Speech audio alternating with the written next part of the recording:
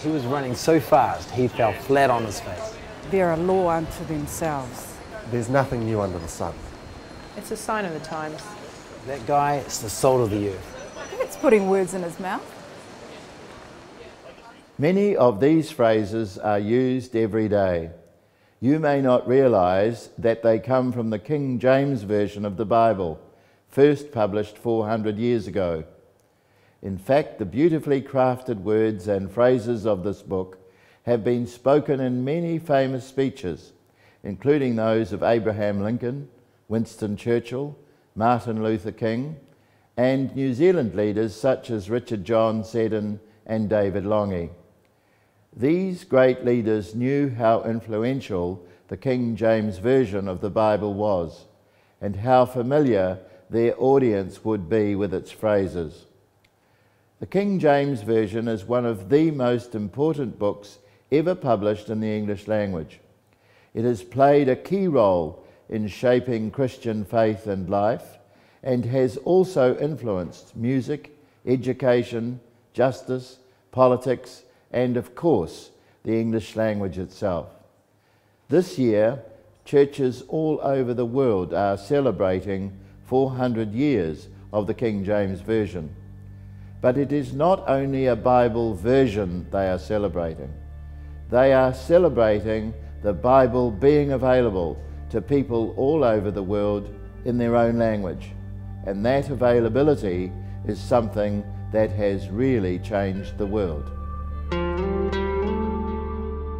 The King James has had an enormous influence, first of all, on religion in English-speaking countries. It's been the book for Protestant religion. But then also it has been the book that writers encountered most. It was the easiest book to go to for truth and for language, and the one where they could expect a readiest response from a reader if they were referring to it. So we find it enormously present in literature.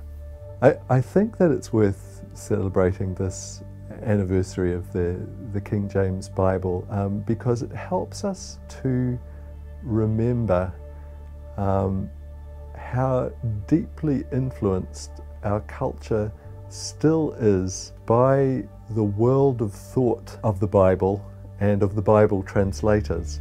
When we speak about giving all New Zealanders a fair go, or when we express our concern for a just society, or for a society in which the poorest and the most marginalised are given a place and their voices heard, we're still operating, even if completely unconsciously, within a world that's been shaped by the King James Version of the Bible.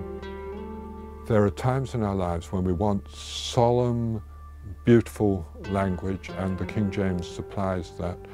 But it also, for many people, supplies familiar language that tells them things that they believe in ways that are memorable. And it does that probably better than any other translation. The Lord is my shepherd, I shall not want. He maketh me to lie down in green pastures. He leadeth me beside the still waters. He restoreth my soul. He leadeth me in the paths of righteousness for his name's sake. Yea, though I walk through the valley of the shadow of death, I will fear no evil, for thou art with me. Thy rod and thy staff, they comfort me. Thou preparest a table before me in the presence of mine enemies. Thou anointest my head with oil, my cup runneth over. Surely goodness and mercy shall follow me all the days of my life. And I will dwell in the house of the Lord forever. The publication of the King James Version began a wonderful legacy of Bible translation and publication that now sees God's written word available in many languages, even for free. The Bible that once looked like this now looks like this.